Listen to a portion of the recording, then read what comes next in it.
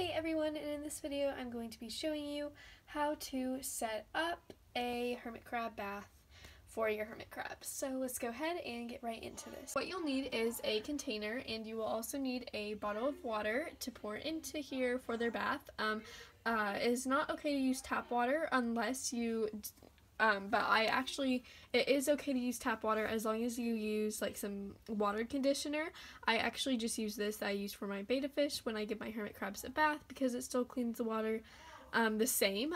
So yeah, all you have to do is pour in the water bottle, and then you just put in the water conditioner, or you can use tap water, but I like to use bottled water just to be even safer. And yeah, so let's go ahead and pour this in. So all you have to do is don't pour in too much because the hermit crabs don't need a whole bunch of water, and yeah, so just make sure to be safe. And another thing that is also very good to do when you give your hermit crabs baths is put in some hermit crab shells in there, because usually hermit crabs will change shells even better if they are in water. So you can just put in a couple of shells for your hermit crabs and make sure that your water is not too cold for them. Now I'm just going to add in just a couple of drops. I don't have any exact amount, I just do a couple, and then I'll just mix it up. And also just make sure that your water isn't too hot, just make sure it's just about the right temperature, and it'll be great. So yep, just gonna go ahead and mix it around with my fingers. It's also good just to use a spoon. It doesn't really matter. And yeah, and then all you have to do is get your hermit crabs and put them in along with some seashells. So, it's sort of hard to tell with the color of this, but there's the water. Anyways, so I have 3 hermit crab. Wow. Now I'm gonna have to get some clean water. Anyways, I just got a couple of different seashells that are the size of this hermit crab. Her name's Shaylee, just so you know. And so there are these 3, and now I'm just gonna go ahead and put her in. I think it'll be okay even though there's a little bit of sand in the water. Anyways, so just put them in. She doesn't like it. I mean, if they don't like it too much, you can just go ahead and take them out. I know some hermit crabs just sort of freak out. But mine tend to do really well. And then I just have this towel over here so that when they're done, I will just let them dry off just a little bit so that you don't get a whole bunch of sand all over them, and that sticks to their claws when they go back into the tank, and just that would make the bath pretty much pointless.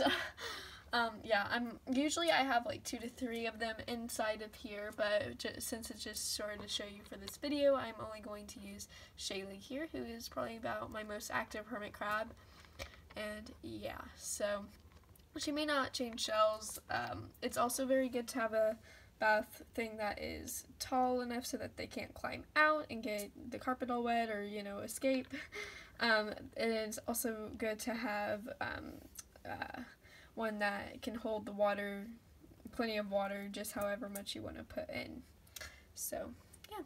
So now Shaylee has been walking around for a while, so I'm just going to go ahead and take her out and put her onto the towel to dry off for a little bit. But one more thing, it's also good to sometimes put a towel inside of like another like bin like this, that way they can't climb out of that either, but it's okay because I will be closely monitoring just so she won't be going all over the carpet. And yeah, so now we're just going to pick her up and put her onto the towel for a little bit to dry off. Yeah, she's very fast, so I have to be fast too. Yeah, your hermit crabs may not always change shells or anything when they're in the water. I've just heard that sometimes they usually do tend to though. And also, if you have a colorful towel like this, I think that this is a pretty good background, you know, if you want to take a couple of pictures of them while they're out, take advantage of the time. So I think that's about it, like to give your hermit crabs a bath. And after they have dried off, then that's when you can just put them back in the tank. And I have a couple, and I would also say that when you're bathing them, if you have hermit crabs with a lot of like different sizes, like big ones, I would say to put the smaller ones in with the smaller ones and the bigger ones in with the bigger bigger ones. It's not that they fight, it's just that the little ones sort of get like flipped over and stuff, because the big ones, obviously there's not much room in the little containers all the time, and so they sort of just start walking all over the place, and sometimes the little ones sort of get pushed over and everything, and so it's not always the best to do that. So if you just want to avoid all that altogether, you could just do one hermit crab at a time, but it does take a little bit longer. Just whatever you want to do though is fine. And then after that, after they're all dry, you just go ahead and put them back into their tank and you're all done. And that is how you give your hermit crabs a bath. It's pretty simple and gives you something to do. And right before I end this video, I just want to say that it's not even like something you have to do with your hermit crabs. You do not have to bathe them, but some people do like to, and I think it is pretty fun to do, and it's also sometimes good just to, you know, let your hermit crabs move around and sort of just get some of all the sand and substrate off of them. And yeah, so that's just what I wanted to say real quick. Some people don't even, you really don't have to bathe your hermit crabs at all. It's just something I personally like to do, and I know a lot of other people like to do that too, and that's why I made this video. But anyways, yeah, that's just what I wanted to say, and I think that's all for this video, and I will see you all next time. So bye.